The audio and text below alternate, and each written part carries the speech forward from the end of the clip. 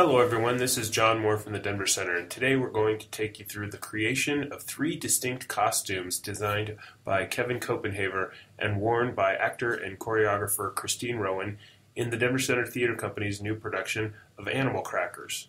Kevin, let's start with you. How long have you been at the Denver Center? I've been here for 23 seasons. I run the costume craft shop, and then I also design shows. Christine, when did you first come to the Denver Center? My first show was Christmas Carol in 2005. Okay, so let's have some fun. Christine, let's take the first of your 3 characters and tell people how you and Kevin brought her to life. All right, this is Arabella Rittenhouse. She is the daughter of the matron of the house who is throwing a big party. She's a little bit of a spitfire. She's got a little spunk to her. And this is the character that tap dances, so that was definitely taken into consideration costume-wise. And she falls in love with the Wally Winston character, who is a writer for a local paper. It's hard not to fall in love with the writer from the local paper. So, Kevin, how do you start with that information and come up with this design? A lot of fun came with this show in watching movies from the period. Not only Marx Brothers movies, but the 30s was just—it's a mine full of wonderful films. I can tell you right now, like the neckline on this dress is inspired by a dress that Billy Burke wears in Dinner at 8, because it's such an unusual neckline, and the bow adds a little bit of a demure quality to an otherwise sort of, flashy and daring neckline. And that's Arabella. She doesn't hold her tongue. She has sort of a sweet naughtiness about her. Mm-hmm. Christine, what was the first thing that came to your mind when you saw the sketch? I thought it was fabulous. It looked so fun, and it looked flowy. I could tell I could turn well in it, so... The colors are great. Colors are great, and I thought the neckline was so... I've never seen anything like it. Women in bow ties. Yeah. But see, we have a lot of décolletage going on there. I don't know what that means. This is all this open area right here, okay. So it's, steamy. It's steamy. Yeah, it is kind of sultry, but it's flirty, too, So here's another thing I didn't know, is that we start with muslin. We use muslin because it's relatively inexpensive. When we start these mock-up fittings, you can see there's a ton of pins that we've pinned out to fit the dress to Christine. And then I also, one of my favorite tools is a Sharpie marker, because I love to draw directly on the muslin mock-up. If we want to raise the hemline or change a style line, or imagine that there will be a belt here and a belt buckle. I love to draw on the mock-ups. You draw an awful lot on the mock-ups. I do. I do. It's true. Christine, what's it like to be drawn upon? It's like I'm his little paper doll. It's another sort of palette, really.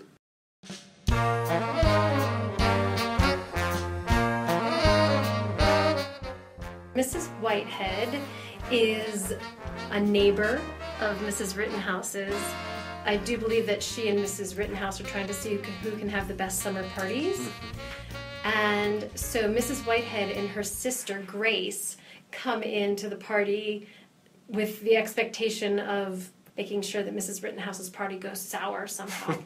This was the first time I saw you in this, and this was nothing like the color of what the actual dress was going to look like. And Kevin, what was the purpose of this fabric at this point in the process? Well, Stephanie Cooper, who made this garment, chose very wisely to mock this dress up in a fabric that would somewhat resemble the real fabric that we were going to use for the finished costume. So that's why you're looking at something that's a different color and whatnot. But this very inexpensive fabric behaved much better than if we had used muslin. And then we start to see the infusion of color. Yeah, that's the underdress, that sort of chartreusey, limey green. This fabric that's over it is really great. It's a cut velvet on chiffon. Penne, it's very luminous And it's a sheer fabric, which is why I chose to, of course, do an underdress. Christine, by the time you add in the coat and you get the full effect here, that's quite a production. It is. It's quite a costume. It's a lot of costume. I think it indicates, however, that the character put on so much. She's putting on airs to try to She's trying to impress. one up Mrs. Rittenhouse by putting all of her best clothes on at the same time, basically. So it's quite a costume. Kevin, what were your particular challenges going from the sketch to all the layers? Bruce wanted there to be some sort of reveal for this number called the Naughty Blues. And we weren't sure what that was. And then I sort of came up with the idea of using these coats, and they sort of morphed through the rehearsal process. Right. And I'm looking at these pictures right now where I'm kind of flashing the green on the inside of this dress. Yeah. I choreographed a move into this number that opens the coats just like that because I thought the color was so cool on the inside. So there's an actual moment that's choreographed in so that we can flash and have bright color show. And we hold it for a couple seconds just to kind of highlight that. And that was not part of the choreography. It was after I saw the coat. I thought, oh, how cool would it be if we did this?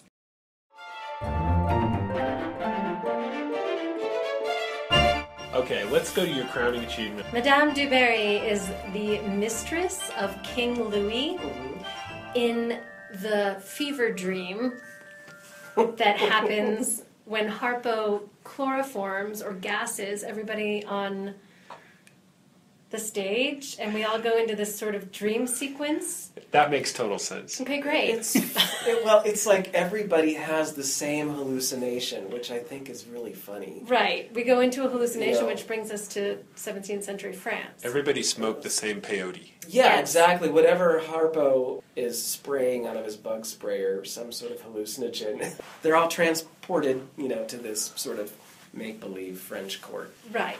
And Madame du Barry is simply the mistress of the king. And she is wearing a dress that you could rent out to boarders if you needed to. Kevin, talk us through what it takes to conceive and build a costume like this.